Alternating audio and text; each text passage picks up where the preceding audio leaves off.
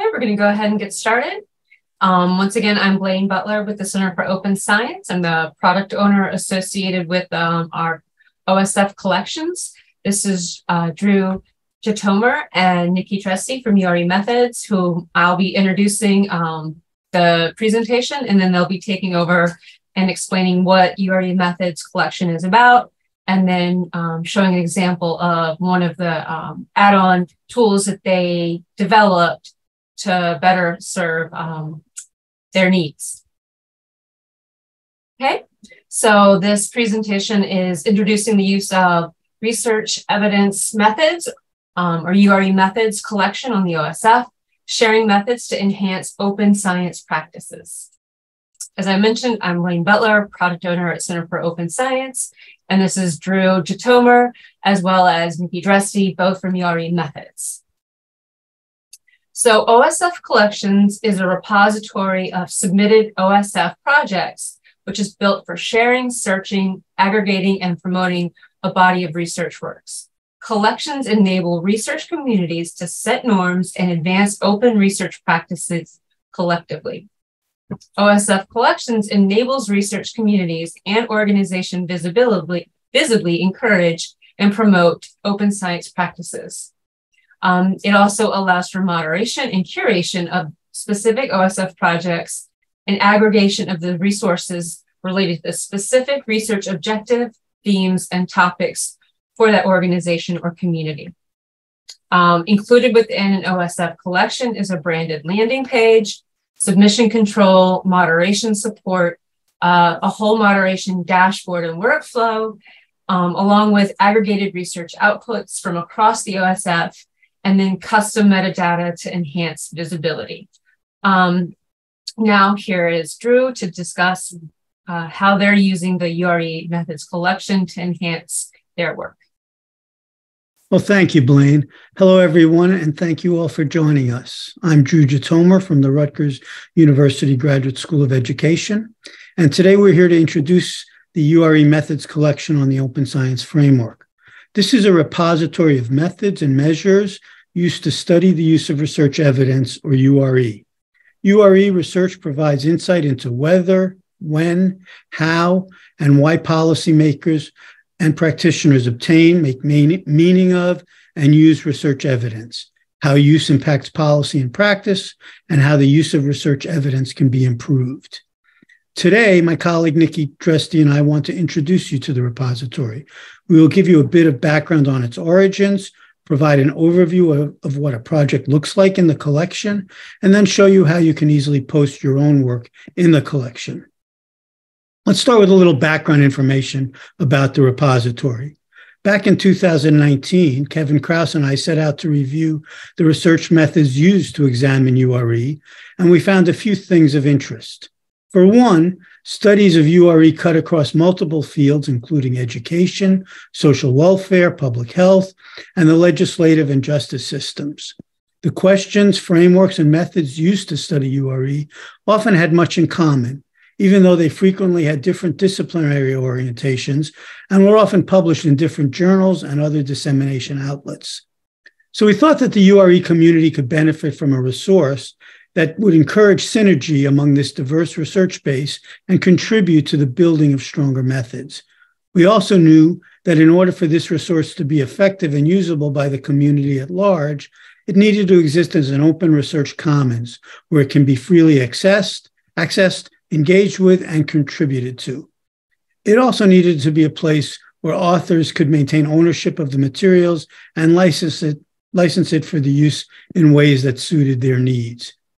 We also thought that people would benefit from sharing and having access to details of methods that are typically unavailable through standard publications. So say you publish a paper for a study that relied on an interview method. A reader would usually be able to find some limited information about the interview, including in some cases the questions that were asked. But other elements, such as the full interview protocol, the coding structures used to interpret responses, or any detail about the work process of creating the protocol, those typically wouldn't be readily available. Thus, in order to create synergy about URE research methods among the URE community and to provide greater access to method details, we built the URE repository within the Open Science Framework to support researchers at different stages of their research development, as well as to provide a resource for students, funders, publishers, and others. Now, we work with individual researchers and research teams to house their methods as projects inside an OSF collection, organized by method type and subject area. In order to encourage the curation of each project with as many methodological details as possible and create a consistency of format across all projects, we designed templates customized to different types of methods for our contributors to use and apply to their projects. So as an example, I'd like to show you one of the projects we have in our repositories collection. This is a survey method used for the validation study of the Research Engagement Survey Tool, also known as the REST, designed by Melody Goodman from the New York University School of Global Public Health, Yvetta Thompson from Washington University in St. Louis, and their colleagues. This tool was created to assess community engagement levels in health research. We worked with Dr. Goodman to include this method and its corresponding survey instrument in the repository and use the features of OSF collections to make it visible and searchable. Now, some of the features include adding contributors, creating an effective brief description, licensing for the protocol, a DOI, relevant tags and other metadata, and uploading files that contain instruments, coding structures, and other protocol information. Now, you'll notice that a detailed breakdown of the method is contained in multiple wikis, which are part of our template format. For this protocol, there is much greater information provided about the survey structure itself, access to the actual software code,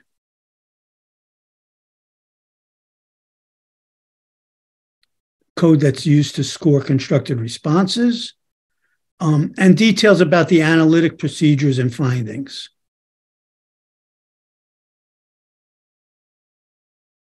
Now, depending on our contributors' needs, this template can be customized or expanded to include other details or have some protocol information broken down into components or linked to other projects. We invite you to explore this and other protocols in the repository to get a sense of the kinds of things that authors include. Currently, we still work with our contributors and do much of the back-end effort of developing protocols and creating projects for them in order to save them time. In order to sustain the repository's design and open it up to as large a group of contributors as possible, we have developed a more autonomous process where people can take our resources and add their own work. In order to facilitate this process, we have included support on our companion website where users can find not only the templates, but also written and video guides on how to use all the resources of our project and OSF. To support independent input of methods protocols, our co-PI Kevin Krause created a simple plugin to provide a major enhancement for our users. So with that, I'll turn it over to Nikki, who is going to present a demonstration of the plugin. All right. Thanks, Drew, and hello, everyone. I'm Nikki Dresty, also from the Rutgers University Graduate School of Education, and I'm the project manager of the URE Methods Repository. As Drew mentioned, I'll be showing you the tool that our co-PI Kevin developed to make creating and populating projects for our collection even easier for our contributors. It's been designed to work with our pre-formatted templates so that all users need to do is populate one in a Google document or a Microsoft Word document and with their protocol information, and then let a few clicks do the rest. In addition, this plugin will also export the contents of an OSF project into a document file. So what I'll be doing today is giving you a click through of the Microsoft Word import portion of the plugin, as well as a look at the export function. So first, what we do is we're going to log into OSF from the URE plugins index homepage. This link is also available on our site on uremethods.org. So first we'd log in. Click allow. There we go, we're logged in. So then we would select import from a Google document or import from an MS Word document. So for the purposes of today's demo, I'm going to be showing you the Microsoft Word one. All right. That says, please wait until the OSF projects load. All right. So in the section OSF project, you'd want to type in the name of the project you wish to import into. So I have a test one that I've made for today's demonstration. So I'm going to click that. Next, you want to upload your Microsoft Word document. Note that our plugin only currently works with modern Microsoft Word files. So that's the .docx one. And for this demonstration, I'm going to be using our interview protocol template with no other details in it. So I'm going to click that, and I'm going to take a moment to just show you what this looks like. So we've created these templates to easily organize large amounts of information pertaining to specific methods. And of course, as Drew mentioned, these can be customized to meet the needs of the researchers. So you see that there are a number of fields for researchers to populate to discuss the details of their method. Whoops, sorry, didn't mean to scroll too fast. So everything you saw in the Goodman protocol there. So I'm going to take us back to the other screen. So I've already uploaded it. So then you'd select your document options based on the directives shown here. These options allow you to determine how the information in your document sorts itself into the OSF project upon importing it. So you can adjust these settings to create components within your project or separate wikis based on your project's individual format needs. So when the default setting you see selected here is used with our template, this results in creating a project with separate wikis for each major section. So as you saw with the Goodman protocol shown earlier. So then we review our options, and we're going to hit import. We're going to get the loading screen, wait for that to finish. Sometimes it may take a few minutes.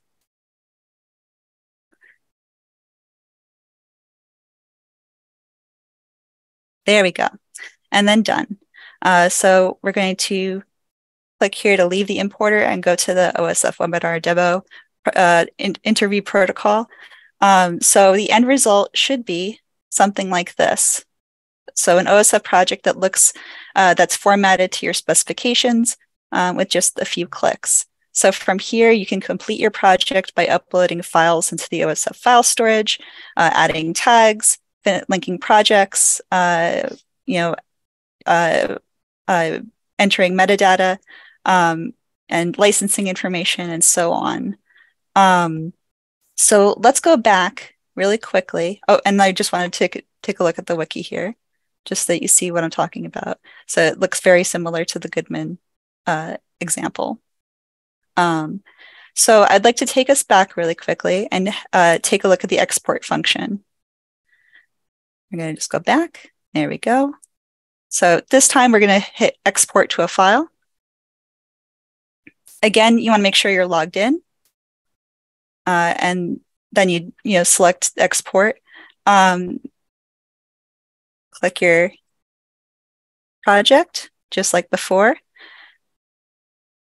And then select your options. So for this demonstration, I'm going to export it into a Microsoft Word document. Review your other options. Again, setting it to however you want it formatted when it comes out. I'm going to leave these on the default setting. So what it should turn into is a document that contains information organized much like similar to the Microsoft Word document I showed you earlier. Hit export. Wait for the loading to complete. All right. And you open your download. And there you have it. And so you have a file that's ready to share, edit, and print for your reference. So note that you should also be able to import this back into the project. So this is helpful to do if you have more structural changes to make to your project rather than just spot editing through the wiki editor located on OSF. And that is about it. Let me just take us back to the presentation here. So we created this to streamline the process of creating and maintaining projects in an OSF, in our OSF collection, and we hope you find it helpful and consider it when giving it a go when contributing. In addition to everything I just showed you, we have guidance on our companion site. That's uremethods.org, and I'm also happy to answer any questions that you may have for us today. So with that, I will hand us back to Blaine.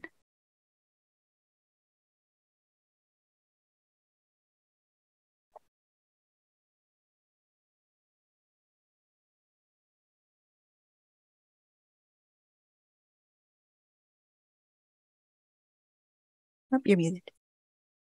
Sorry.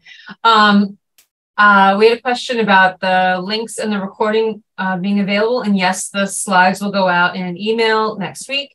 They will also be available on an OSF project page, which will also be part of that link or in that included in that email. Are there any other questions or does anyone need anything?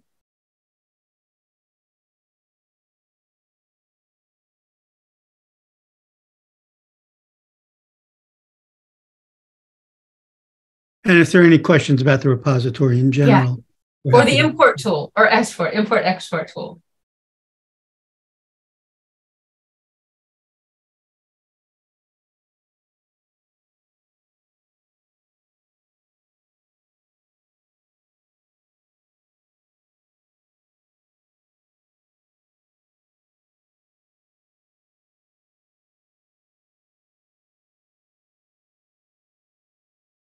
Right.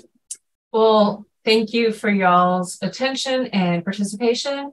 And like I said, all of the slides, the recording will all be going out early next week and linked to an OSF project page. And if you're interested in engaging at all and have questions, please feel free to reach out to me or Nikki.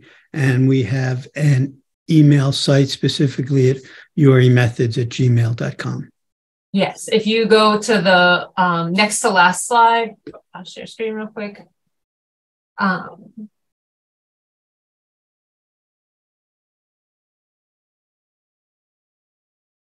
There are links to the URE Methods collection directly, and then their email is right here.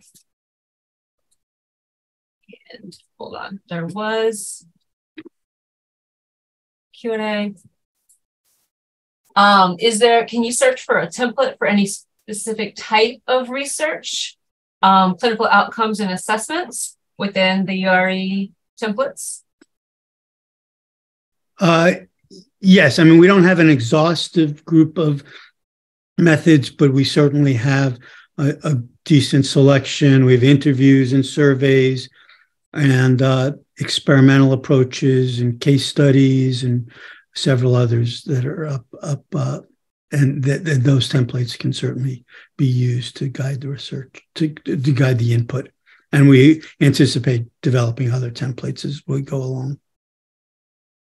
All right. Well, thank y'all again for joining us. And if you have any follow-up questions, like I said, the emails are all included in the slides, and that will be going out early next week. Thanks for coming, everyone.